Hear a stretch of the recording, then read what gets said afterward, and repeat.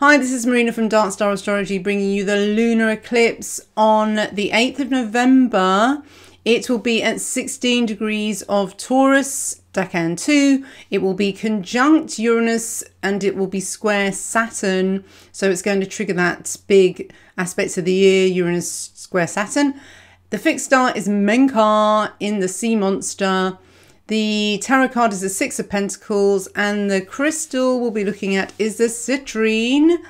The moon is exalted in this decan, and some examples of why this is it. I mean, it's a powerful moon, just generally as a moon, because in Taurus the moon is exalted, and in this particular decan, Carl Jung had his moon here, so did Edgar Casey. So this is a moon that is very connected to the collective unconsciousness, but it is close to Menkar, which can cause problems because Cetus, the whale, is also symbolic of the communal psyche of the world as well. So there can be an over-absorption of everything else in the cosmos, seen and unseen, good and evil. So that includes material from dimensions that may have a negative agenda. So these forces can easily manipulate the moon.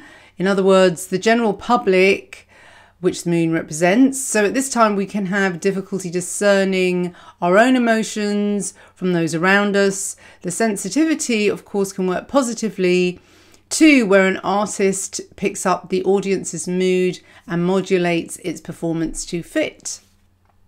Now, the tarot card associated with this decan is kind of interesting because it kind of goes with the theme later on when I look at the whole thing with Uranus and Saturn as well. So it's a card of extremes. It's about having, not having, so the haves and have-nots, domination and submission, superiority and inferiority, generosity, meanness, supporting, not being supported, being appreciated, being used, or teaching and learning, hiring or firing. The list could go on. However, one of the strong traditional meanings associated with it is charity or patronage. So after difficulties or finding yourself in a bind, usually financially, someone has stepped in to help out. So, you know, this is talking about the cost of living crisis again. Taurus is a sign very associated with the material world as well, and money, of course. So the fixed star, let's look at that. So that's, Menkar is actually situated in the open jaw of the sea monster. Hungry, hungry. This was the creature sent to ravage Andromeda and is considered unfortunate, corresponding to impediments of many kinds, worries and tests of endurance. But the major problem with this star seems to be trouble with inheritance and throat ailments as well. And Robson's harsh words really emphasised Menkar's dark side, which is mental anxiety, hatred of the vulgar, ill will of women, loss of marriage, inheritances attended by much evil, strong and uncontrolled passions, jealousy, immoral violence. You know, it's not a good star. So to have that with the Saturn square Uranus, which already is difficult, and really because this aspect has been going on for 2 years, and it's the one that I call, you know, techno tyranny, and you know that's still going on. I think they're still trying to you know, have some sort of track and trace on us, and it's not over, is it, with that? So, and now we're coming into the winter season, so there's going to be more promotion of, you know, get your boosters and all that stuff. So now with this trigger, so if we look at the chart, I mean, yeah, so it's opposite Mercury. Mercury is medicinal things as well. So you got the T-square, you've got loads going on with this eclipse. Venus and Scorpio, there's that obsessiveness to it as well. And I just think it's a difficult one because it's the blood red, almost warmongering moon again. So I don't know what's going to happen, because I don't know if it's worth me going on about too much about what it's doing to other countries' charts, because it's actually not doing anything to the US chart, but it is visible over the US. So, and really eclipses are counted more when they are visible over certain countries. So even though it's not directly affecting the US chart by any kind of aspect, it is, I mean, it is widely opposed Joe Biden. Well, all right, because the midterms are coming up. So I know I'm all over the place here. I was going to look at the chart, but I just wanted to mention that it is, being that it's 16 degrees, it is opposite the midpoint of Joe Biden's Mars Mercury. And what I thought may come up with this eclipse, I mean, I know there's been the whole Hunter Biden's laptop thing. I haven't been keeping up with the news, but hasn't there been like some that's been sort of brought up in the news again? I think vaguely that I've heard some things on Twitter. I don't know. But anyway, since the eclipse is going to be opposite his Mercury Mars midpoint, this is in his house of hidden enemies. He's got Venus and Mars and Mercury and the Sun all in Scorpio, has Joe Biden in the 12th house. Shady man. So this eclipse is going to be in between his Mars and Mercury. So Mars rules his 5th house of children. Mercury is a planet that's associated with children.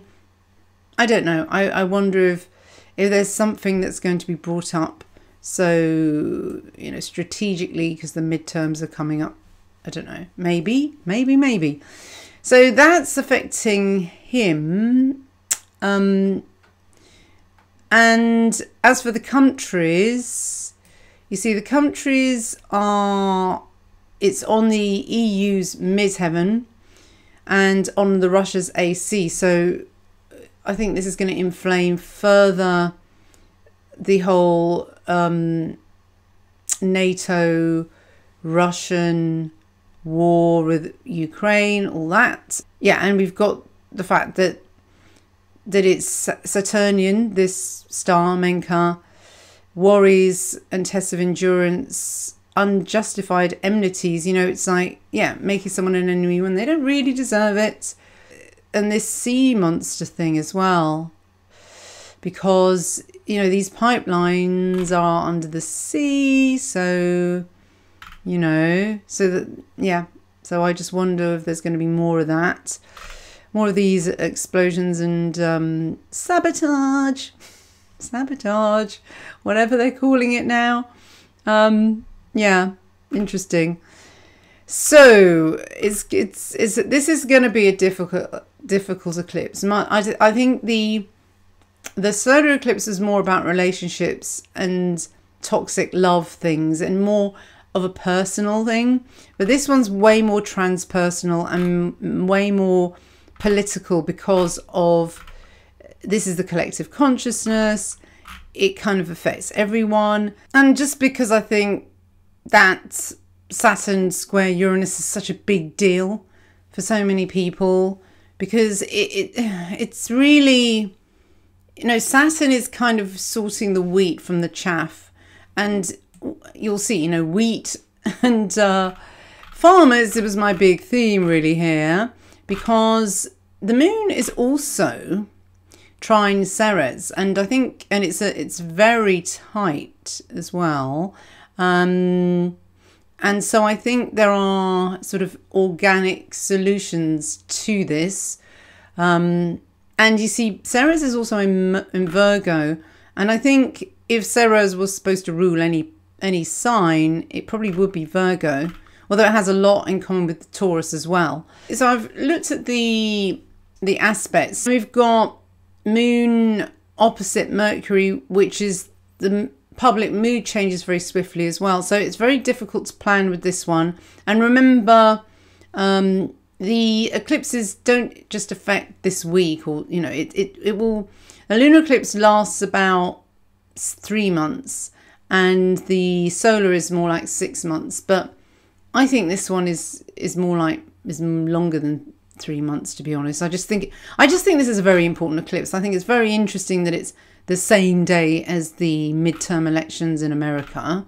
I mean, I hope I've got that right. Or do your midterms go over a few days? I don't know. But anyway, the fact that it's happening at that time and that it is triggering Saturn square Uranus it's big. So yeah, the moon trine Ceres. The meaning for this one is it supports charity work. Feeding the vulnerable is interesting as well, because this is kind of making me think of food banks as well, which are big in England at the moment.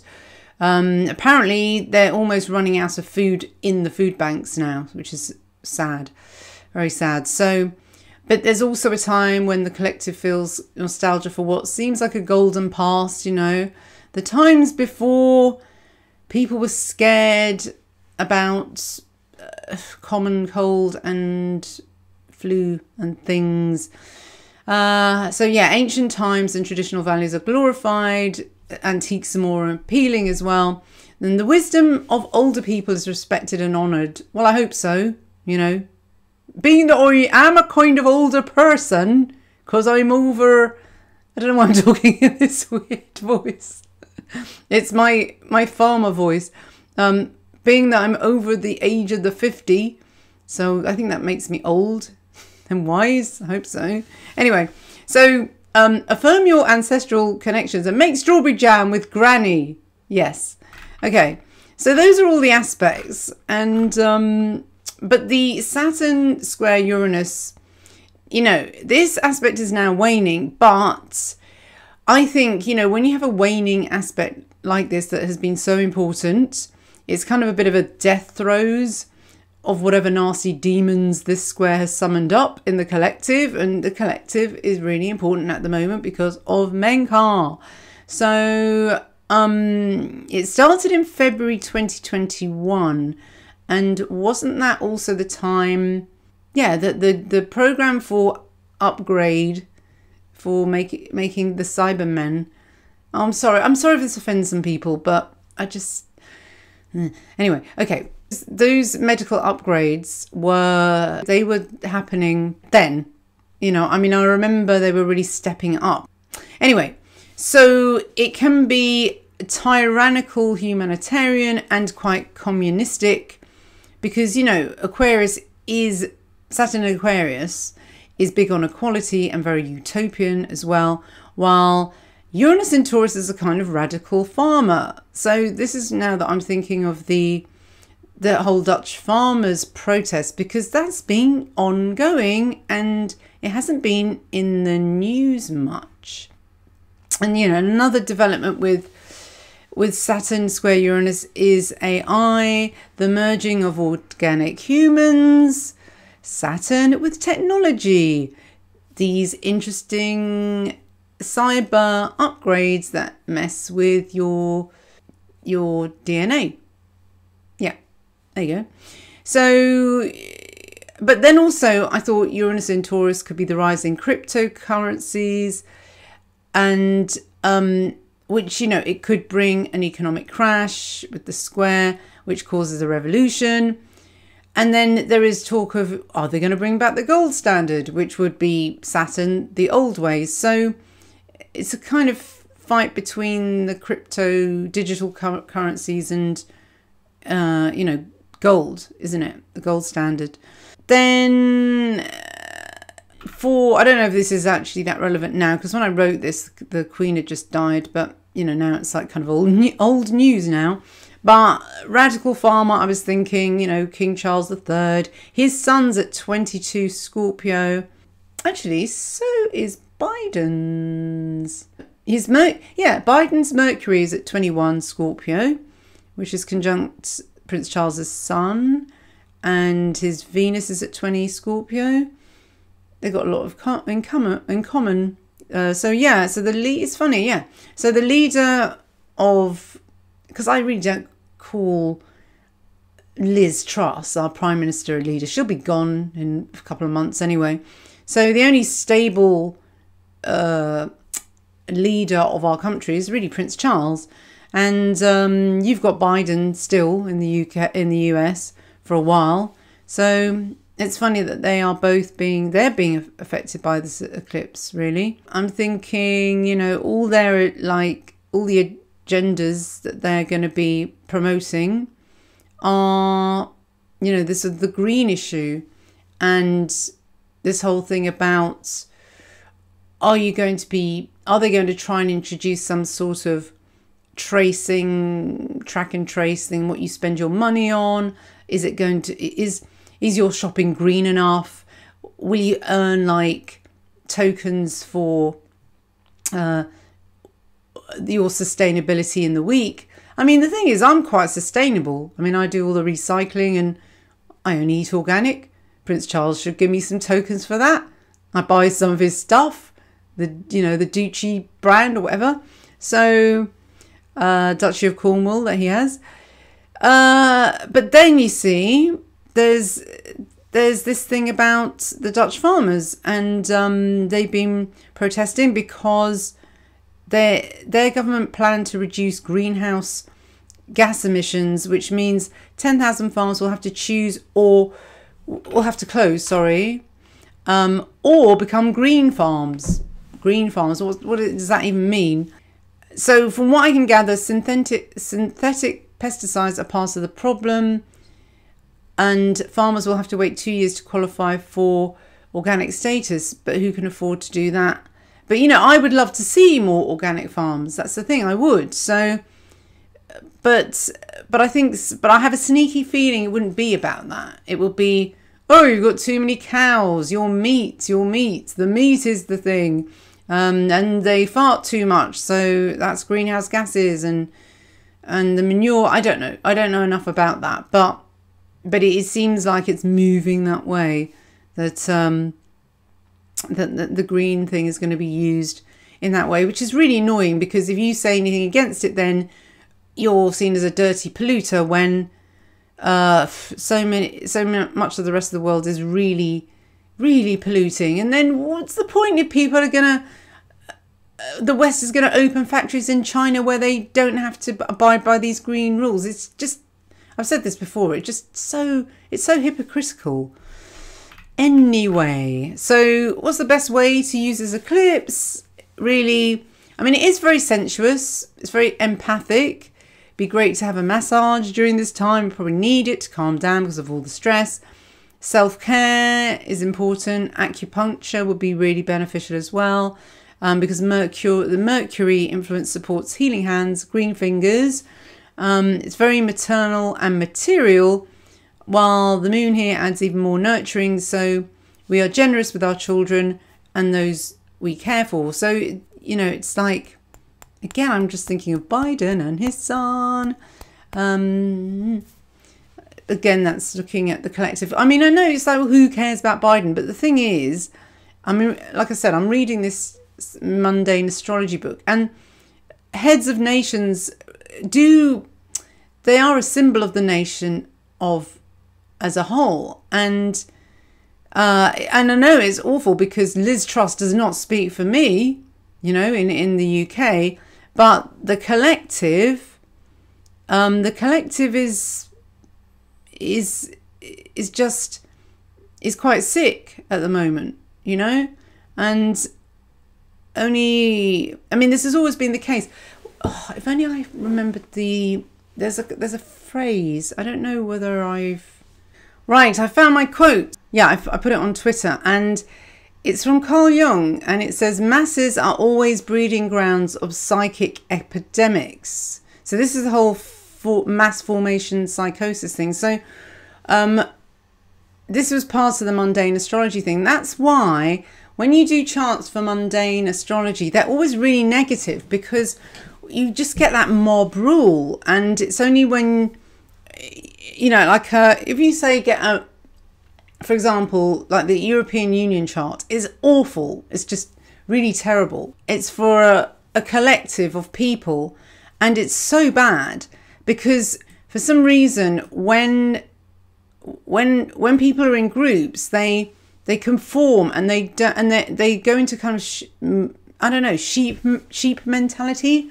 So a chart for a mass of people, if it's really difficult and challenging, it will just devolve to the lowest vibration. Whereas if you're an individual and you get this difficult chart, you're more likely to make a success of it if you work on yourself. So yeah, the mob rule potential of the collective is bad. It's strange, isn't it? So that's why when you look at fixed stars, the reason they tend to be quite negative is because the fixed stars were developed in a time where we looked more at mundane astrology and charts of nations and the bigger picture. So the thing with personal astrology is that it's a different ball game.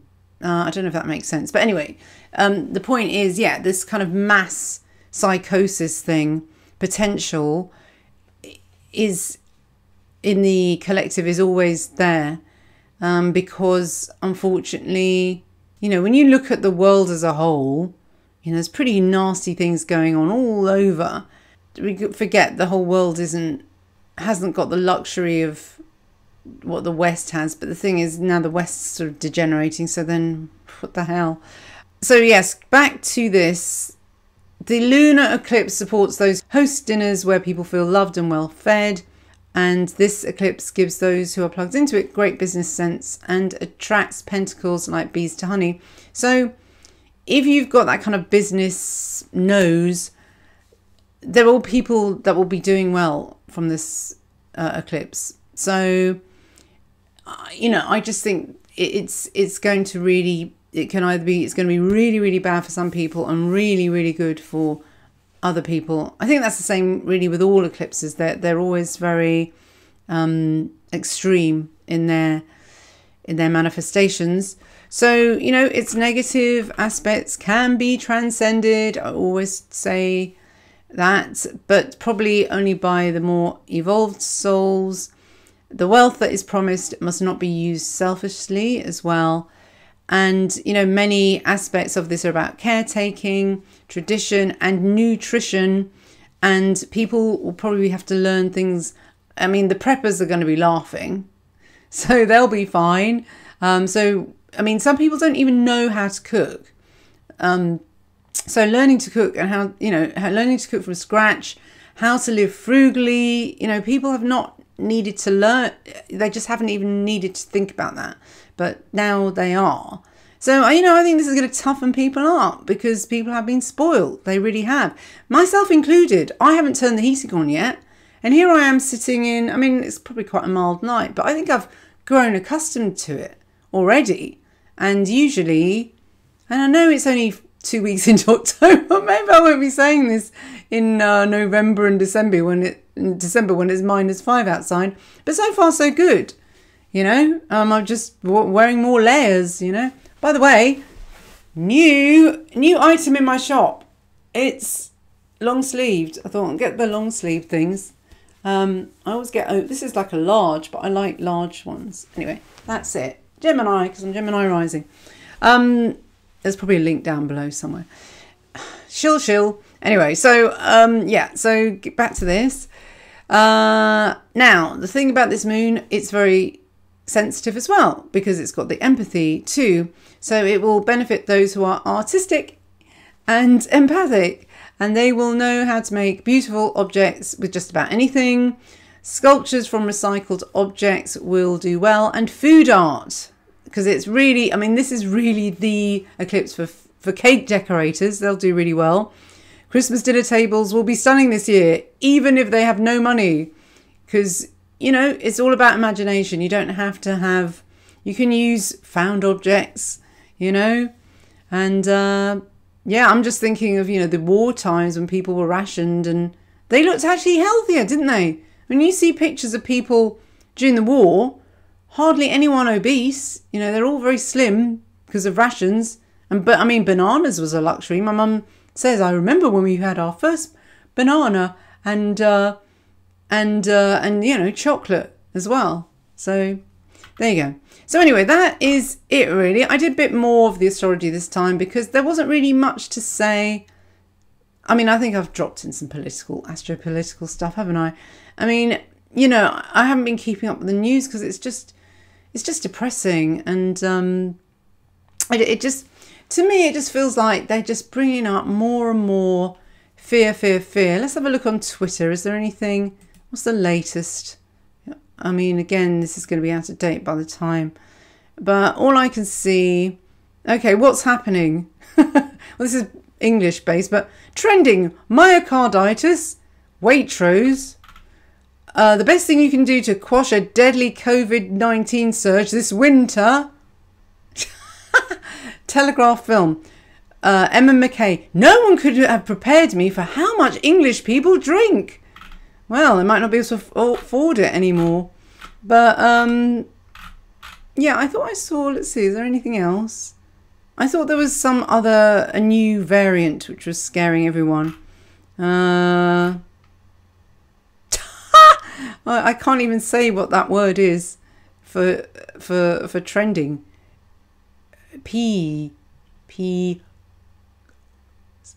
And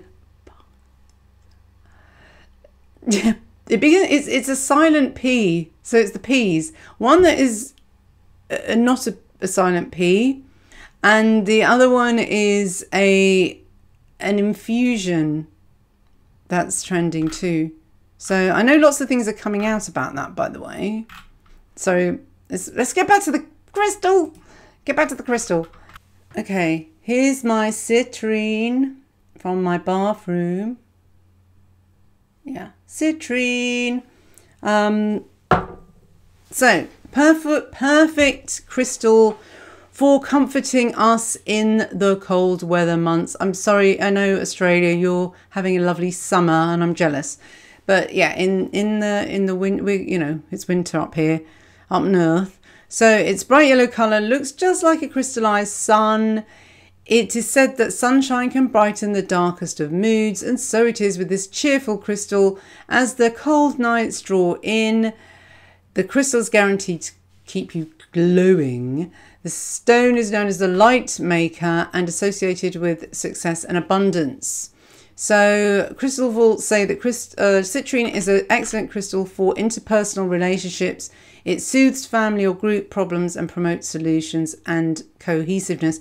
You know, again, because this eclipse will be going on over the Christmas season, its effects will be then. So, you know, some families don't have the greatest, relationships with each other. So hopefully this will bring a bit of, you know, warmth and, you know, understanding. So families are going to have to pull together. You know, if some of them are cold and don't have enough money to heat themselves, you know. So hopefully, you know, adversity brings people together as well. Carrying a citrine attracts love and happiness, guards against those who would break your heart. It's a effective shield against spite and jealousy. So, yeah, I think it goes well with a Taurus eclipse because opposite the eclipse is Scorpio, and we know Scorpio is a bit of a jealous one. So due to its warm solar energy, citrine is excellent at overcoming depression, fears and phobias. You know, fears is a big thing with the whole square from Saturn as well, because Saturn is fear too. Those with low self-esteem can benefit from its comforting golden aura. Citrine is a stone of self-healing, inspiration and self-improvement. Lots of that going on because of Sober October. I'm doing Sober October too.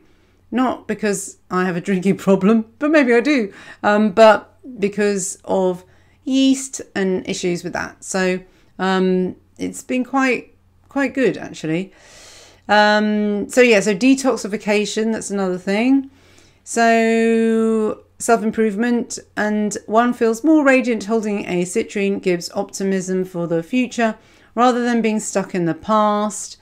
most of all, I think that citrine does help resolve the contradictions of the Saturn square Uranus rather well, because we want to move to the future, but the Saturn is kind of squaring it and holding us back and making us fearful of the future, because at the moment, usually I'm someone that loves technology and thinks, yeah, this, if it wasn't for technology, I wouldn't have my business. The technology has really helped me be, and other people as well, be self-employed and break away from the rat race and be, what are they called? A digital nomad. Not that I nomad anywhere, because I can't bloody go anywhere because I haven't had the upgrade. But I can in Europe, but not anywhere that I really want to go. So what was I moaning about? Okay, so yeah, the technology issue. The technology issue, yeah, it should be a liberating thing, but they're trying to imprison us with it as well. So that's the conflict of this Uranus Saturn square. We want to transcend the negativities out of this and make technology great again, and make it work for us rather than imprisoning us with it. So there's a great meditation app that I found, hypnotherapy for anxiety and all these things. It's just been great. So there's so many good things you can do with it. It's just that you've got to try and not be sucked into the negativities. The whole theme of this eclipse is the Dutch farmers. So I think it's affecting everyone around the world, but they're not really talking about it. So we'll see. Anyway, if you want to remind yourself of everything I've been saying, it's all written down on the link below on my website. Okay, so thanks for listening, and I'll see you next time. Bye-bye.